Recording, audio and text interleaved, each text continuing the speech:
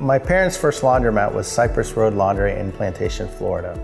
I found the joy of folding towels and bringing them across the street to the town mall and getting a $1 tip as the best day I could ever have. You know, you have to open 7 days a week. You have to be ready to service the customer. You have to be committed 100%. My parents did it when I was a young kid and it made them some money.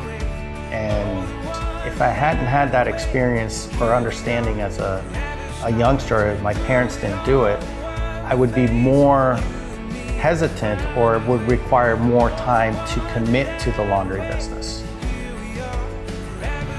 You know, when I walk into my stores and I meet my customers, and most of them tend to know me, it puts a smile on my face that they're repetitive customers, they see me, and they're enjoying the benefits of the laundry that I provide them, the clean atmosphere that they see in there. It's emotional, it's priceless. I once read in a book that you had to commit 10,000 hours into a certain subject, be considered an expert in something. I'm far from that goal, but I would like to think that I would achieve that in my lifetime. I don't think my father thinks I owe it to him to be more successful.